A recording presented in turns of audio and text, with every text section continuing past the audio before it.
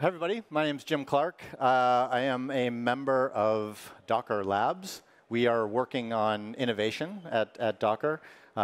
You probably saw some of our talks today. We've been working on AI/ML, Docker debug. I've been doing some research over the past 6 months, I guess, on Nix. And I have to say, besides LLMs, which have been like an exciting and big part of our work for the last while, Nix has actually had a really big influence on the way I've been working. Maybe one of the bigger influences over the last year. So I'm kind of excited to look out and get an opportunity to see people who are either using Nix today or hopefully will be using Nix tomorrow. So I'm excited. I'm a Nix enthusiast, but relatively new. Just been using it in the last year. So I'm excited to have Tom. He is maybe not a Nix enthusiast. What would you call yourself? I think I'm more in the category of Nix fanatic. At this point, there's no going back. But yeah, my name's Tom Bereckney. I'm the director of labs at Phlox, where we're trying to kind of figure out what this set of superpowers are and how do we bring them to the world. How do we figure out how to expose them, present them in a usable way, and that's really our mission. So I think let's get started. OK, agenda. I think it's going to be easiest to talk about where we are today, because we're going to talk about content today. And so we build content for Docker using Docker images, Docker files. These are great. Obviously, I'll speak from the Docker file and Docker perspective in this talk. We're going to admit some limitations to them, and I hopefully you'll see in our examples how you overcome some of these limitations today. I want to kind of impress upon you the idea that Nix is another option that we have here. This adopting a declarative approach and how we can use Docker and Nix together is the thing that we really want everybody to get out of this talk today. And at the end, we've got a little bit of a call to action, because there are some actually really interesting opportunities that we have to bring a new way of using both Docker and Nix together. And we're kind of like interested in whether people want to join us on that. Yep. So the point here is to kind of get some interest and also then take that interest to momentum and go to the next steps. OK, so let's start with Docker files. That's where we are today. And the picture that you'll all be familiar with here is our mental model of how we build content in images. So we have Docker files. Docker files produce layers. That relationship between an instruction and a layer is one-to-one. And we all think about this as a stack. You start with your operating system. You do things. At the end of doing something, you take a snapshot, and you keep building these layers one by one until you've got your entire image. So I kind of want to set this groundwork, because this is where we are right now, and we're going to start to kind of like look at how we might change that to get a few improvements to our workflow. Yeah, it's important to note that this model, it works. It's simple. It gives you a good mental model. That mental model is actually somewhat accurate, and that means that it doesn't leak or cause problems very often. But there are some limitations. So let's talk about some of those. Right. So I'm not going to talk about like why we like Docker files. We all like Docker files. It's a great way of getting our content into our images. What I'll talk a little bit about is how do we share them? And when you're thinking about a Docker file that you've made and is working great, how do you treat that like something like a library that you get to share with other people? How do you manage, or maybe I'll ask it this way: have you ever had the experience where you kind of know that you've maybe put a little bit too much into one of your Docker images? Best practices. The first Docker file you write doesn't look a lot like the last Docker file you write. There is a journey there. And those best practices, when we learn them, I mean, our images get better. We have an understanding of where you start, where you end. How do we encapsulate those best practices? And finally, supply chain considerations. Yeah, this a topic that's coming up more and more often. There's more interest in supply chain and SBOMs, and how do we handle these things in a disciplined manner? How do we address all of these things? And that's pretty much what the rest of the talk is going to be about. I don't know if bloat is the right word. Bloat is bloat is a good is a good word here. So everyone has the experience of how the content that you put in your Docker image is maybe not the content that you actually need to run. And sometimes that's because you need a lot of tools to build, and you don't need those tools when you run. But it's also another thing. There's a phenomenon of the easiest thing to do is just to get everything. I mean, it's a little bit like when you're packing for a holiday. The easiest thing to do is just throw everything in your suitcase. But there is actually a price to pay for that. And on a plane, it might be that it just doesn't fit. But in the world of like content, there's also the problem of there's a bit of a tax if you've got content in that you don't need. And let's just say that some of that content becomes vulnerable. You might have work to do. And so there isn't the ability to kind of like obsess a little bit over only having the smallest amount of content that you need. Sometimes that obsession that's work for us. And what we're going to talk about today is a way that you can kind of build up to only having the content you need easily. So the key word here is easily. And that might make you think about multi-stage builds. Is that not the problem it solves? And in some sense, it might. Yeah, it is, right? I mean, multi-stage builds are a great way of handling this. You've got one stage to build up your build graph. This is everything that you need in order to build your content. And then what do? You copy out the minimal amount that you need into your runtime. And that sentence, copy out the minimal amount that you need, how do you do that? Like, what does that even mean to take the content that you need from your build and move it? You have to understand how to do that. That itself is a kind of a piece of knowledge that you need. Yeah, this requires expertise. You need to know what you need to pull out of it. Sometimes if you have a larger and more complex project, you're going to have dynamic libraries. You're going to have things loaded only at runtime. You're going to have scripting languages for which this is a very non-trivial problem. Right? If you can static build everything, right, it's relatively simple. But as soon as you start having a more complex piece of software, now you don't know, did I grab too much? Did I grab too little? Are the errors I'm going to run into only going to show up in production because those code paths only show up there, and I don't have a way to verify, did I get everything I needed? And sometimes fixing this is easy, sometimes it's hard, but it always, if you tend to try to like hope for the best, it always tends to bite you, and it tends to bite you at the worst possible moment. So how do we make it so that we actually know up front whether or not we have everything that we need? So for modularity, the way I like to think about it is, as developers, how do we approach modularity? When you have something that you want to reuse, you put it in a library, you package it up, you give people the Git coordinate for it, and you share it. And in some ways, when we've figured out how to do to package our image, why don't we use a similar sort of technique? And so one of the things that we're going to try to impress upon you today is that we actually can do something very similar in this sphere. Yeah, and this is just kind of an example of showing that I want to bring in wisdom from two different sources. Maybe it's a best practice, maybe it's a company policy, maybe it's how my particular language ecosystem is supposed to work. But I want to bring those in and use all those pieces of wisdom at once.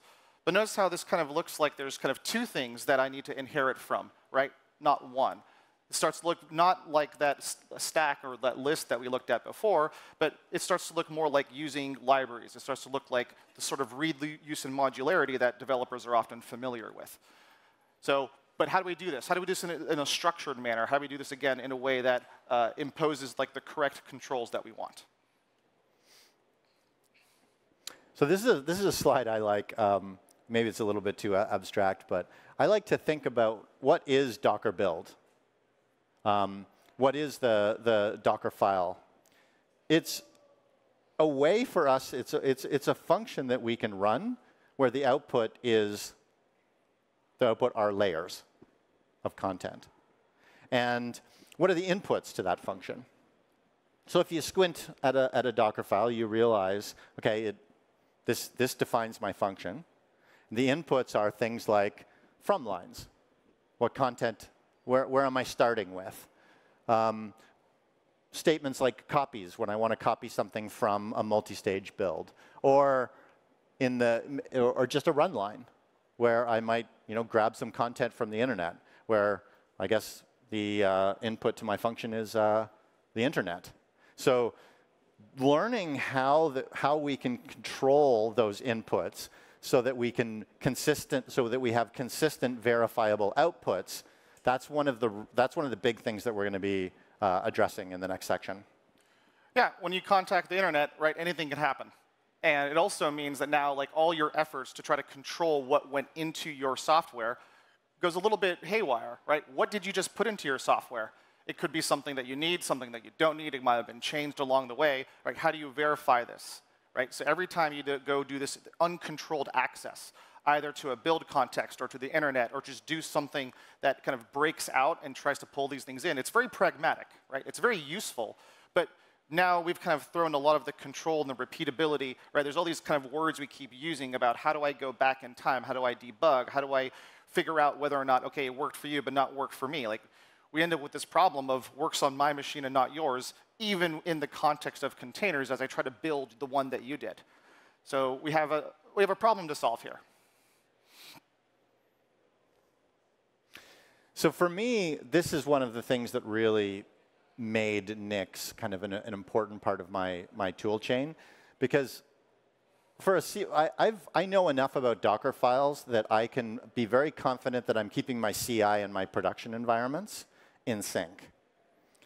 But there was a point where I started to realize that my development environments, I wasn't really even trying to keep them in sync with my CI and production environments. That moment when I ask everyone on the team, hey, we're deploying this version, we're using this version of NPM, what are people on their local environments? And people list a whole bunch of it. It's just entropy. Like there's nothing, if there's no common definition that's keeping those in sync, then they have a tendency to get out of sync. And this was really interesting that I was able to start looking at a development environment and end up using that same definition to drive my Docker environment. I mean, what we want here is we want all these things to operate in the same way, in the same predictable manner. And how do we do so? Well, how about we try to set a standard like, hey, try to run the same bits everywhere. That's a good way to at least get started. Maybe some configuration might be different, but let's just run the same stuff and have a commonality of behavior, a commonality of outcomes, so that you don't have well, this is a bug in prod but not in CI, or it's a bug locally but not anywhere else. Right? These discrepancies are what slows us down as developers. It slows down that inner loop. So that's kind of like a description of the problem. Now let's get in a little bit into what some of the solutions might look like. So about a decade ago, came across this thing called Nix. And one of its kind of early phrases that's in the original thesis is that Nix is about getting computer programs from one machine to another and having them still work when they get there. I think that's a statement we can all agree we want. I mean, that's essentially the mission statement, I'd say, of most people writing software. You don't just write software for yourself. You write software so that other people can run it, or that it can be useful for other people as well. We don't just kind of look internally. We want to be able to push things out and have reuse. We want to be able to distribute our services and scale them. Right? This is something that we want to do. And this is something that Nix does. Right? And this is something that we've been doing since about 2003. Right? We got a whole bunch of packages. We focus a lot on correctness and provenance and reproducibility. We incorporate a lot of these best practices that we talk about. We incorporate them very early in a very disciplined manner.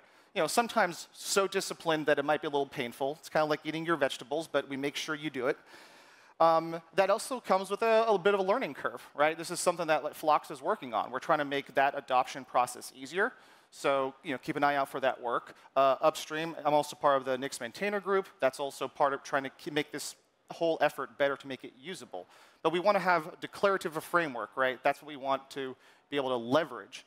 And the last piece of this is there's also a perception problem about this ecosystem. So part of this talk is to try to kind of talk about that perception problem and see what we could do to fix this, because there are some changes here. And we want to also expose that there is real use behind this. For example, yesterday's keynote was talking about the Docker debugger extension. that's using Nix under the hood as well. Like, you're starting to see a lot more people take advantage of this. And we have a blog series pointing this out. So I just want to kind of highlight that these are the sorts of things we're working on. Yeah, and ultimately, like, Docker is also a tool for moving software from one place to another. And so what we're, and it's actually pretty frequent for people to think about Docker versus Nix. Like there's a, if that's the thing that you're going to see if you search online. Like, do I use Docker or do I use Nix? And what we're talking about here is Docker and Nix. A couple of the reasons is that, well, I mean, they are distinct in some ways. Docker is a container runtime. Nix is container agnostic. Nix has a package repository. Docker is package agnostic. And although there are ways where we have to admit, I mean, there's a lot of overlap here. Like, they both deal with the problem of install conflicts. They both have their own ways of looking at isolation. But they are, it turns out that when you look at this, I think, or at least what we're trying to experiment with here, is that they're very complementary approaches. And so that's what we're going to get into next. Yeah, a lot of what we're trying to figure out is how do we leverage those strengths of both, and how do we integrate them well so that it kind of meets the needs of users. So I don't know if this helps you, but this helped me on my journey to kind of understand that. We've got this thing called the File Hierarchy Standard, FHS, and really that's a way of discovering programs. And it's kind of saying, hey, if you're looking for a lib, where should you go? Look in user lib. If you're looking for a bin, look in bin. And the thing about Nix, or the thing about standards like that, is what if you have, say, a program like Node, and you have two versions. In one project you want to use one version, in another project you want to use another one. They conflict. Like, who gets to be user local bin node on your machine? And Docker has a solution for that. You isolate runtimes. Every runtime gets to make his own choice. Nix also has a solution for that. Throw away the file hierarchy standard. I never really thought you could throw away the file hierarchy standard. Every time I've used Linux, it's been there. I thought it came, I just thought it was the 11th commandment. Well, you can use that, but and there are conventions there that are very useful. But if we're trying to solve this problem of having software work no matter where it goes, you can't have conflicts. Right? And this idea of conflicts, once you have no conflicts between different packages or different runtimes or different programs, different libraries, you start to expose some interesting possibilities. Yeah, and also a personal story here. I thought that was going to blow my workflow completely out of the water. The idea that my path environment wouldn't have like user bins and user local bins, I was like, well, that's just not going to work. And it's one of the few things, like, it's one of the things I didn't notice. Like, as I moved to Nix, I never noticed that I didn't have anything in user bin anymore. So my prediction was that this was going to be a huge change. And in fact, it turned out to be an unnoticeable change. That was a surprise to me. Yep. So the other mental shift that you're going to have to make in order to understand this is there is a transition here from layers to graphs. So as we said earlier, a couple slides ago, when you do a Docker build, you are running a set of instructions and producing a set of layers. When you're doing a Nix build, you are full on producing a graph. There's just a very different underlying construct. Is this a problem? Well, it's also closer to what a developer normally does when you start to compose code, right? That modularity question from the beginning, right? You want to grab all these like buckets of wisdom, snippets of wisdom, right? The error issues that someone has fixed upstream, some libraries, something that's reusable.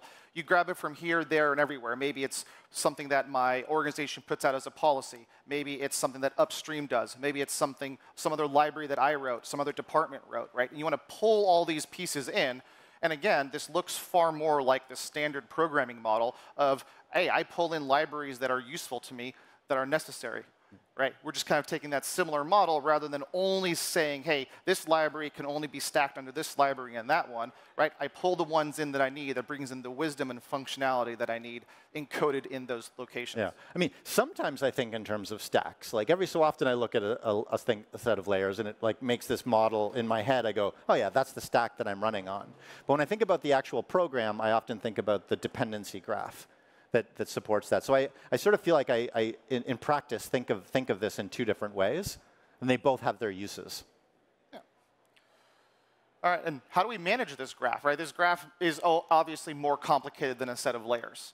And so one thing that we are looking at is, well, hey, we talked about that multi-stage build, right? How do we take that graph, the set of things that you have, and then carve out of it only the things you need at runtime? Because very often the context you need at build time is far bigger. Right? And I want to pull that out, copy that out, and that's essentially the beginnings of exactly that best practice of don't bring all your build environment with you into prod. Right? Just bring what you need for runtime. Right. And one question here is how hard is this?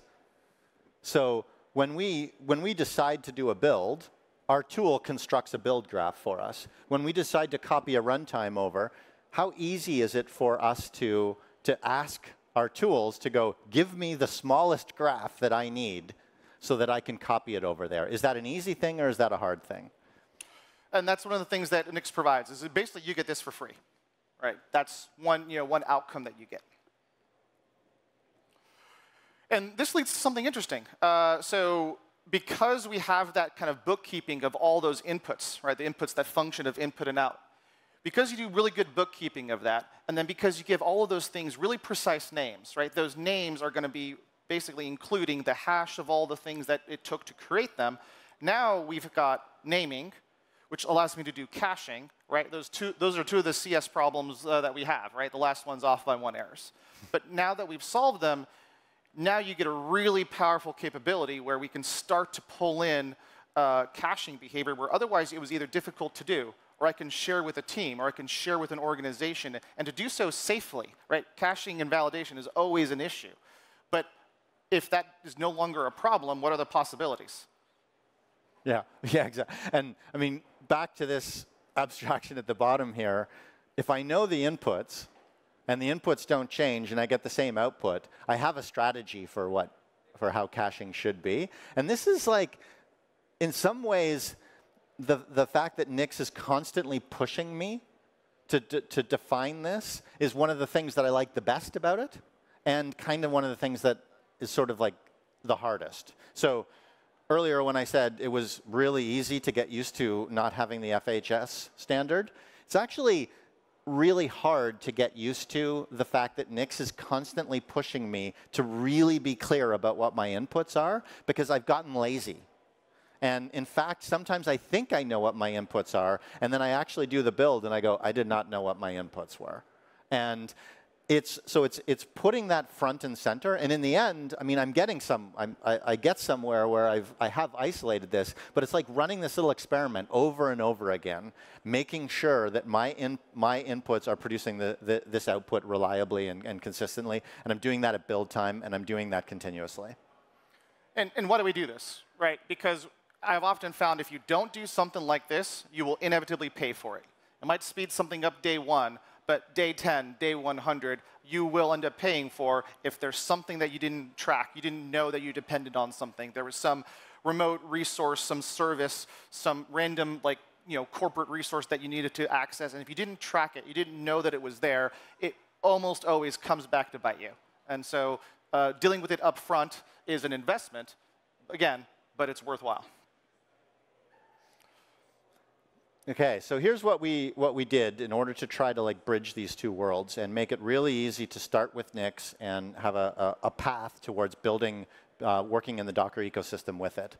So I'm going to explain this approach, and just want to highlight that one of the things we tried to do with this is just use Dockerfile best practices. So we went through and we made sure that we are looking at build contexts appropriately, running with Docker ignores, using multi-stage builds, having very carefully crafted run statements. And we've come up with a Dockerfile that represents these best practices and uses Nix.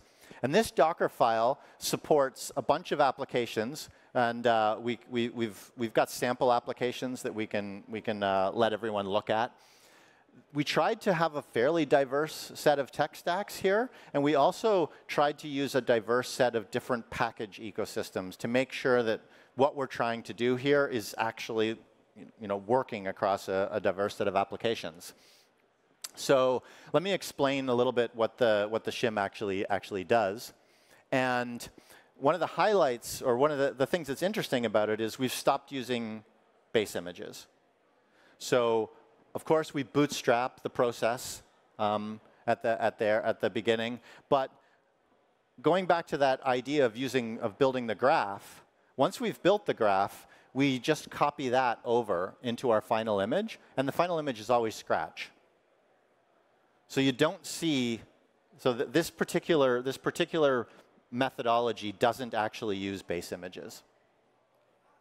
The build itself starts by computing what is the build time graph that you need and pulls that in.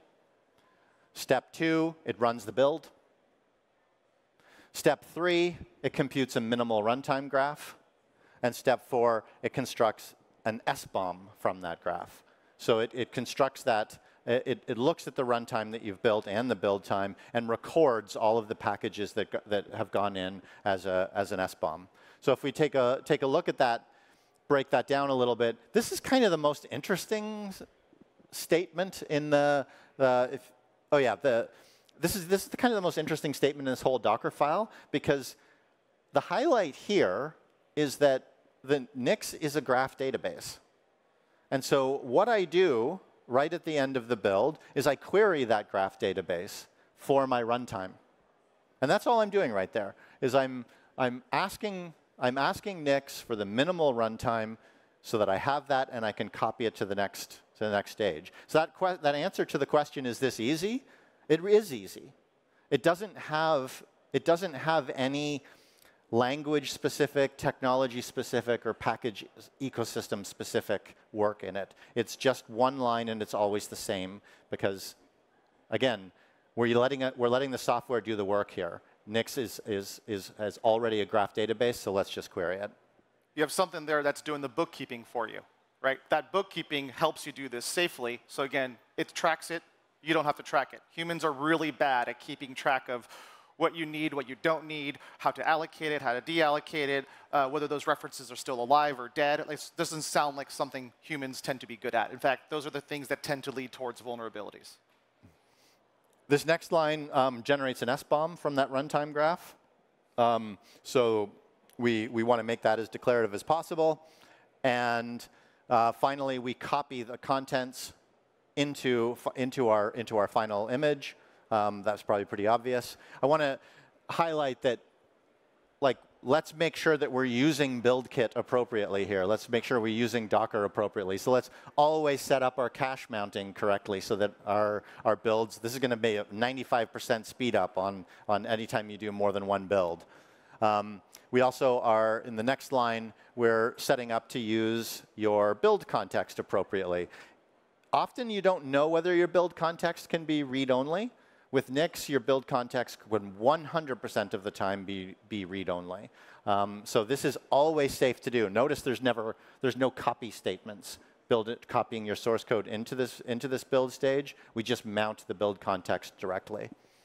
And finally, it's kind of an interesting thing that Nix, like we said, it's insanely cacheable, so that we can set this up so that our private packages are always shared in a local network. So if two people are doing the same build with the same inputs and someone's already done it, you can grab it. This cache is meant to be something simple, like an S3 bucket or SSH or something like that. Yep. And I think the important thing about this idea is it's just regular Docker build. So we're not changing anything here. You just run a Docker file with Docker build. If you want to store your SBOM attestations, maybe you have a few extra BuildKit flags there to store that attestation. And just a little hint towards what we're kind of looking at here. If the Docker file is always the same for every project, then maybe we just don't pass it. maybe we just put that right into Docker. And with better build kit and Nix integration, right, you can actually make these things so that you don't have to repeat yourself so much. You can inherit those wisdom wherever it comes. There was a talk earlier today about exactly this same thing. And so we think this is a rich ecosystem here where we can figure out what is the best way to incorporate this and end up with results that we want. OK, so some results. Build time versus runtime graph. Ideally here, what you're going to see is that when you have a large build time and a small runtime, you're going to see a big difference in your final images. And so we just wanted to go through a couple like standard apps and just show you the difference between how many packages, that's the blue line or the line that tends to be long, how many packages are in your build time and are necessary to do that, and how many are in your runtime. And these are all reductions in packages that you just sort of get for free. This just sort of like pops out of using this pattern. Yeah. And so we can dig into a few other examples where, hey, for a Node application, something is now smaller. We have smaller packages, right? There's less stuff now to audit. There's less stuff to keep track of. That tends to be a good thing, right? There's perhaps less paperwork I got to do, less compliance I have to do, right? Less times I have to be aware of like false alarms. And we're not paying like a huge cost for this, right? In fact, this is a huge benefit. It gets rid of the sort of tedious work I don't want to do. Another example here is in the Golang world. OK, again, we can start to trim out these containers and we can make them smaller. Rebuild time on this one kind of suffered a little bit, but these are things that we're working on, right? Phlox is trying to figure this out on how do I correctly reuse the Go mod cache in a way to make it that we get the same or better rebuild times. Take a look at the packages, right? Go is famous for compiling down everything into one thing. Well, and that's awesome. Like we need this, and let's actually get rid of all the other things in your containers that you don't need. So that comes up often. And think about how many false alarms on those other 209 packages you're going to have to deal with when some security tool says, hey, you have a problem there. You're like, we're not using it. It's not in the runtime. Well, the tool doesn't know that, right? Or maybe it might guess that it is, or it might guess that it's not. But the best way to take care of that is just remove it. Here's a Python. Right? Again, digging out a Python application out of that build time environment is often a very risky proposition. Imagine doing that for free. Right? Here, if that baseline image has 64 pieces of paperwork I got to figure out to kind of get my compliance, all right, now I'll only have 2. I've probably saved myself a lot of time. Yeah, so we've kind of looked at this transition from layers to graphs. I think one interesting thing to think about is, what if every package was a layer? Yeah, packages and layers, right? We saw earlier Docker Scout went into this of trying to tell like when did a package show up or when did a piece of software show up. Well, let's kind of make this relationship a little bit closer. Layers and packages are trying to do the same thing. And amazingly, under the hood, in Docker itself, layers are independent. Like in containers, right? These are just content-addressed like blobs. And they're independent of each other, except the only way you can often use them is by layering them, one under the other. And if we actually understand that each of these layers are independent, right? They're not going to conflict with each other, we open up a lot of interesting possibilities. Right? We now no longer have that layer limitation. We don't have to use overlay FS. We can bind mount things. We can do things faster and in parallel. We can get better sharing and reuse because now I could push these around because they're conflict free. I don't have to be so methodically putting A, B, C, D. I could just get everything all at once and bring them all in any order I see fit, again, because they're conflict free. Yeah, I sort of think about it as you've sort of changed the rules of the game a little bit, because ultimately, we have to think about layers in terms of order, because one layer can always delete something, and you have to apply them like that. What happens if that's impossible? If all of your packages are fundamentally conflict-free, you've just kind of changed the nature of the optimization. You've changed the rules of the game. Absolutely. All right, we're going to a little bit of demo to showcase like what this is. So first off, we're going to talk about this shim, that Docker file that encodes the best practices for us. All right, let's get this figured out.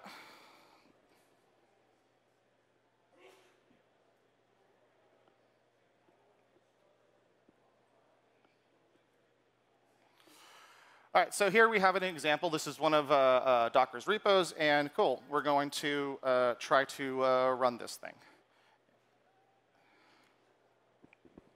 Using BuildKit, it loads the context that it needs, applies those best practices, it runs it. In this case, looks like, well, it was cached already, which is an awesome thing, and now I don't have to worry about this. So the application of the best practices was just done for me.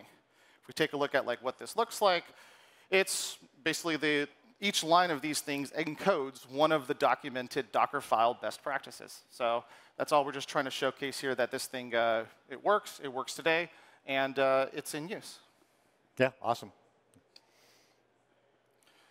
All right, next thing I was going to showcase is a little bit of, I want to talk about some of these graphs, some of these things that we can talk about. And let's clear this out. So let's say I got some kind of random project. All right, we're Project Raccoon. I want to figure out what I'm doing. And we really, really like something called Cowsay. Except I don't have it anymore. I don't have it right now. That kind of sucks. That's annoying. And maybe you have a different one, and I have a different one, and it requires all sorts of Perl things, and I don't even know Perl, so how do I get CPAN set up? That's annoying. Well, what if I just kind of had this stuff as soon as I enter, let's say, Project Bunny? I want to go into Project Bunny. We have a very kind of critical thing we want to do. We want Moby to say Bunny. Great. Well, do I have Cowsay now? All right, cool. Now I have it. All right, but that's not Moby. So instead, we're going to do a whole bunch of programming, a whole bunch of design iteration, and like product is going to have a say in all this. But eventually, we end up with being able to say, all right, cool. Now Moby says Bunny. I love that, and I get to move on with my life. No, I got to deploy this. I need to scale this. This has to be done 100,000 times all across the world. So instead, I now need to make sure this thing is containerized well. All right, I'm going to do a little bit of loading this into Docker. Cool, I'm going to grab only the runtime portions. These are all these paths you saw kind of roll by here. I'm only going to grab that portion, not all the other portions of Perl or all the other libraries that I might have used for development or linting or debugging, because, I mean, debugging Perl, you need all sorts of other things. But now I have a container, and I run that container, boom.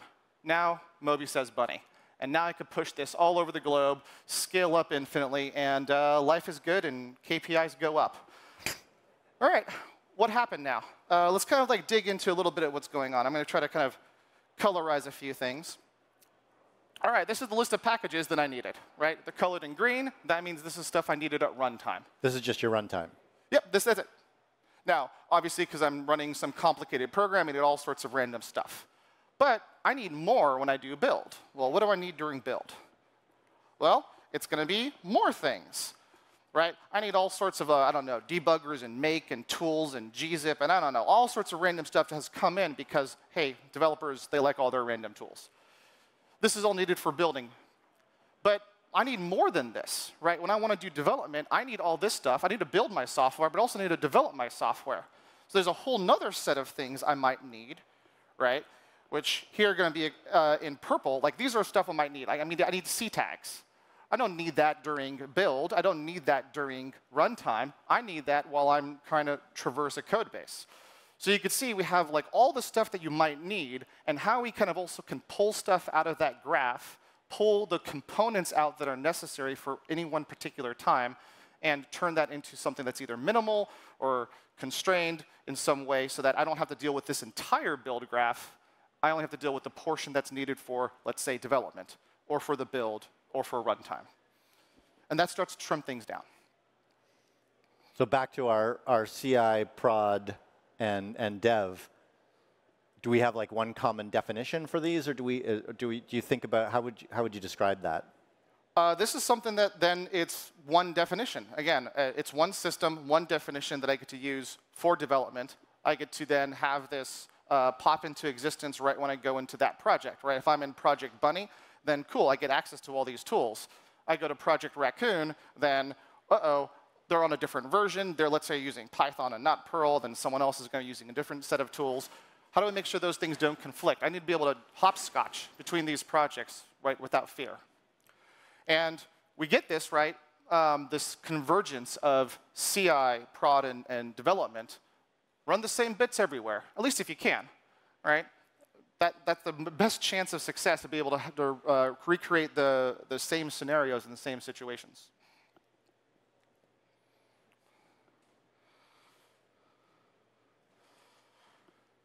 So we talked about going into projects, being able to get all the things that you need.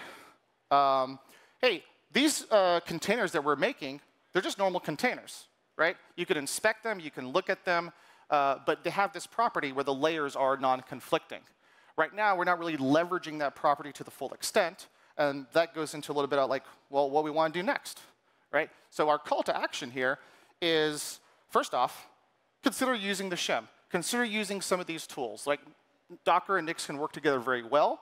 Who should do this? Hey, if you care about containers, anyone interested in some of these superpowers that you might have access to, take a look at this, and take a look at this now, right? We have examples that you can draw on. Come talk to us afterwards.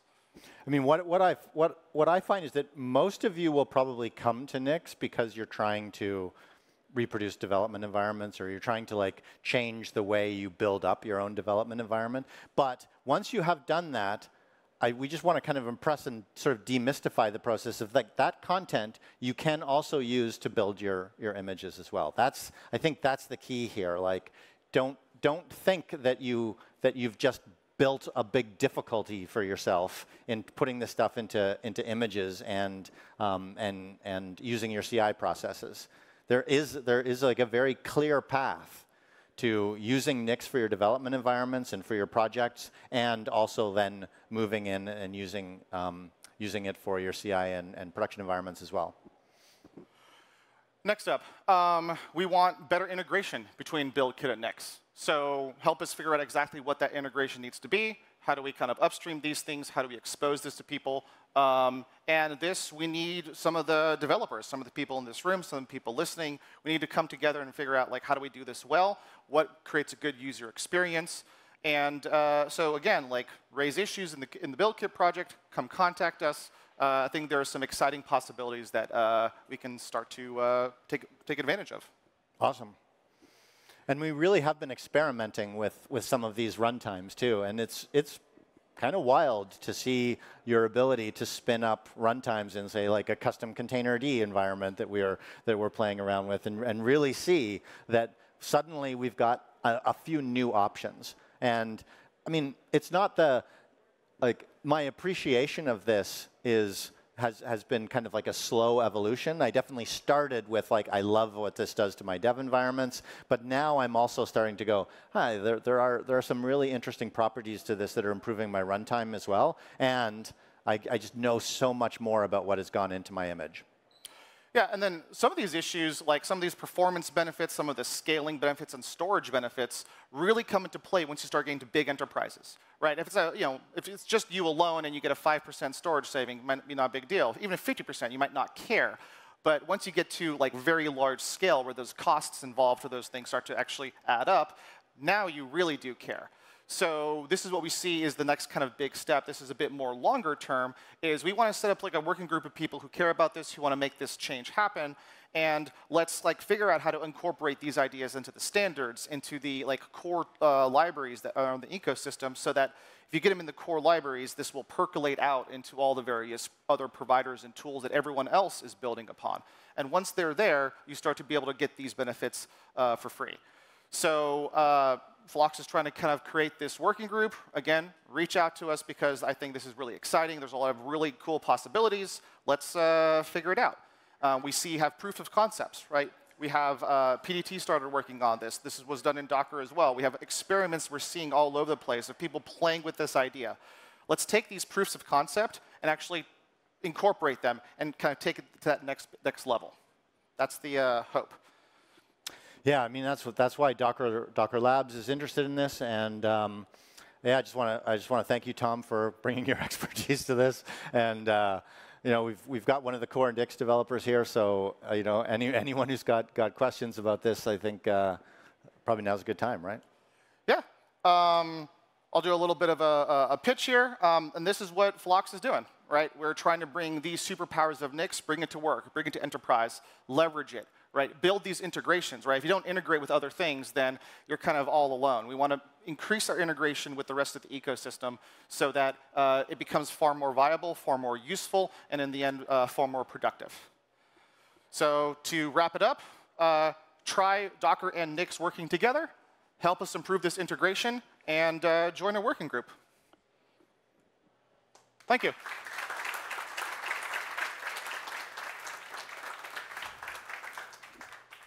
All right, we got 15 seconds for questions.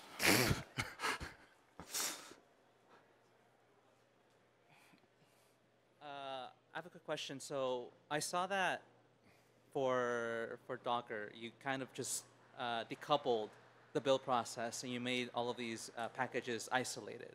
Is there a way where you can actually build all these packages concurrently so that the build time is much smaller than what it used to be? The overall build time. Yes. Yeah. So I mean, in some senses, like the build kit is an orchestrator, right?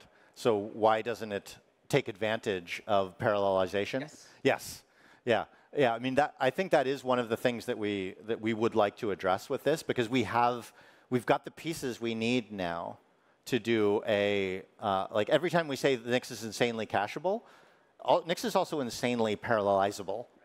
And so yes, I think that's one of the things where we see build kit Nix integrations as being potentially really powerful.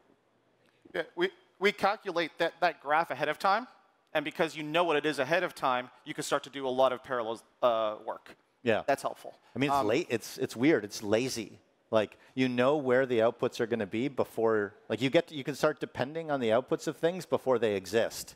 Is that weird? I think that's weird. Yeah, so my phone died, so it's entirely possible that I can intuit from the bit.ly URL you had at the end there that this is probably exactly what you did, or what has been done. But given the insane cacheability that has been mentioned, as well as the fact that you have non-overlapping layers, my immediate thought as somebody who works on container runtimes is we can dispense entirely with the layer blobs, right? So if you have a image manifest, which is defined entirely in terms of cache Nix content, instead of layer blobs, you don't even need those in the registry. You can have a snapshotter or some runtime implementation which natively understands those and populates the rootfs that defines the container entirely from the Nix store. Yeah. One of the experiments that's out there right now is called snapshotter. Well, and I saw that. Oh, you saw that? Okay, yeah. In the working group slide, which I assume is, like I said, I wasn't able to get my phone up, but yeah, that Nix snapshotted. I assume that's probably a containerd snapshotter which natively understands Nix layers. Yeah. Yeah, that's right. You have intuited that correctly. Yeah. I was going to be at the end here. I was going to go. So why don't you do this? But that's what I figured, is that somebody had tried that. So yeah. Let's take this idea and then start to incorporate it. Right. Let's make it so that you don't have to go out of your way and be an expert to leverage and benefit from this. Let's incorporate this kind of more tightly into the standards, into the runtimes, so you start to get it for free.